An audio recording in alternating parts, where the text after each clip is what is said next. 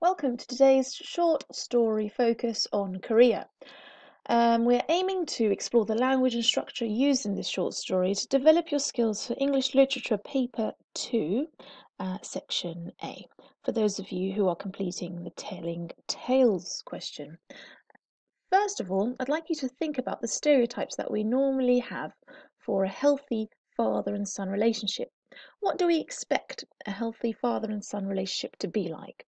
This question is clearly linked to the short story Korea, for those of you who've already read it, and for those of you who haven't, it's really important for us to think about the stereotypes between a healthy father and son relationship.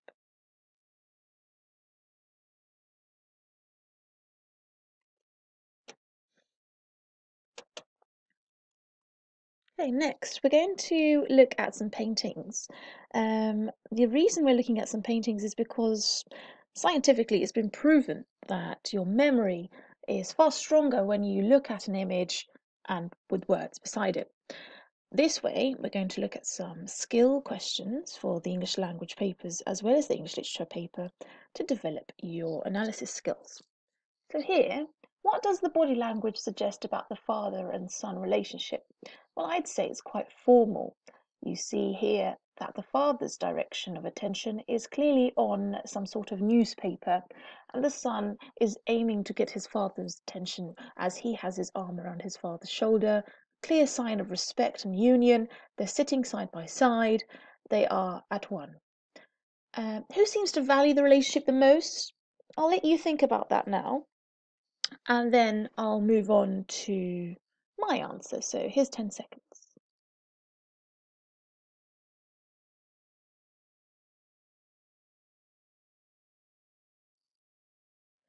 I think the son values the relationship far more than the father here, because the father seems to be quite masculine in his lack of emotion towards his son. What does the setting suggest about their father and son relationship? Well, you can see that they're clearly from an upper class or middle class family. Nice living room, they've got a sofa, the son is dressed very nicely. It's a very formal situation. And what does the father's facial expression or body language suggest to the viewer about their relationship? Well, I think his eyes are quite focused on the newspaper rather than the fact that his son is with him. But perhaps we could also argue that the father wishes to share the news on the newspaper with his son. So this is quite a stereotypical picture of a healthy father and son relationship, I hope. You can see here that the father and son are at one. Now, let's turn our attention to this little painting over here. Saturn Devouring His Son by Francisco Goya. You can clearly see that this is not a healthy father and son relationship. We've got a bit of historical information over here. It's based on a Greek myth of the Titan Cronus, in the title Romanized to Saturn, who, fearing that he would be overthrown by one of his children, decided to eat each one up upon their birth. The work is one of the 14 black paintings that Goya painted directly onto the walls of his house sometime between 1819 and 1823. Now, obviously, if we were to apply the same questions here, we can clearly see that the father and son relationship does not exist, because a father is not expected to cause his son any harm whatsoever. He's supposed to be the protector, the provider, the supporter. And here we've got a violent individual, a monstrous creature, devouring his son for his own power, for his own greed. Okay? Now, I think this is quite fitting for our reading of Korea. Yes, I may be exaggerating how bad the father and son relationship is in Korea, but I just want to set the tone that this story is indeed quite shocking. We have a particular twist, and the main climax of the story is when the son finds out about his father's intentions and how deadly they are. So, I obviously want to develop your skills for AQA English exams, both for language and literature. Here's a quick English language paper 2 question 4 skill. Instead of writing paragraphs, just like you to think in your mind the answers to these questions. Compare how the two painters convey their different attitudes to parenting in respect of their father and son relationships. In your answer, you could compare their different attitudes, compare the methods they use to convey those attitudes, and support your ideas with references to both texts. So, if you wish to develop your English language skills as well as your English literature paper skills, this is a good question to do. Obviously, verbally with a friend or with a parent. Now, you get marks for AO3. Those of you who don't know what AO3 is in general for the whole paper, it's historical context. Not just historical, but the context of the story, the author's background, all of these things are quite fitting in our ability to understand why the writer chose to structure his story in a certain way and why he chose to use certain language techniques, well, literary terms. Here is some historical information. I'd like you to read through it and obviously write down into your own notes anything that you think is quite fitting to note down. The fact that he himself was a teacher, a police officer, suggests that he does know all about parenting and how, it's quite a difficult task, and the balance of being an authority figure and yet being a caring emotional supporter is something that the story reflects as being quite difficult. Thanks to The Guardian, obviously, I collected this information from the Guardian newspaper for you. Here's a few more bits of information for his writing style. His short stories, collected in one volume in 1992, are sparse, incisive portraits of pastoral psychology. One, Korea, the one that we're looking at, became a feature film directed by Cathal Black in 1995. McGahan has frequently been described as an existentialist writer, in the sense that he permits his characters to transcend the religious, social, and sexual inhibitions of post-independence Ireland, and the same could be said of his career.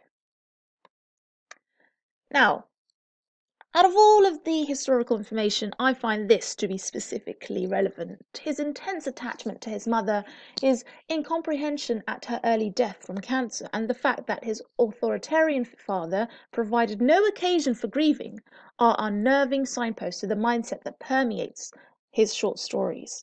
Now, apparently he had an authoritarian father who provided no time for grieving.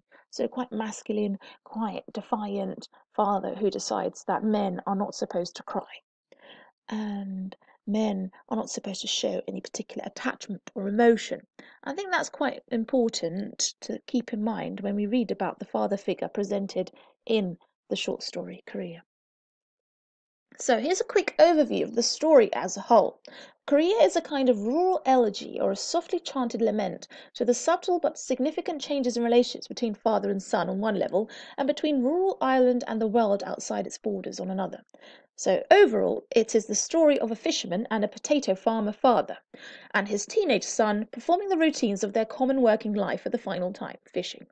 The story is set on a single day, sometime during the years of the war from which it takes its name, Korea, that is to say, sometime after 1950 and before 1953, and is narrated by the son from the vantage point of several years later. This point of view is crucial to the drama of the story, which hinges both on the position of the son relative to his father and the son's emotional insight as an older man. So, the story is told by an older man, the son as an older man looking back, apparently. Okay, so what we'll do now is we'll look at some important words that you need to know before we start reading. So, reprisals, ambush, highfalutin, calculating, irony, propaganda, post-traumatic stress disorder, all these words are quite important for you to know. So I'd like you to make sure that you learn their meanings before we start reading, otherwise you'll find it quite difficult. What we will be doing next is I'll be reading the story with you line by line and aiming to drop in some analysis of language and structure along the way. So, images to look out for in the story of Korea. Fishing, and the fishing hooks and the bait and the worms, the metaphors for the way in which the father aims to hook his son for a particular mean that we will learn about later, for those of you who haven't read it. Buttons are quite important. It's a repetitive motif in the story. It has a gory meaning to it because it's associated with the death, the violent death of an innocent young boy, of a soldier. Spider webs, a lavatory, and a riverside.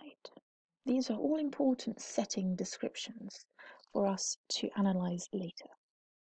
And obviously, post-traumatic stress disorder is when a soldier relives and is haunted by the horrific images they've experienced at war.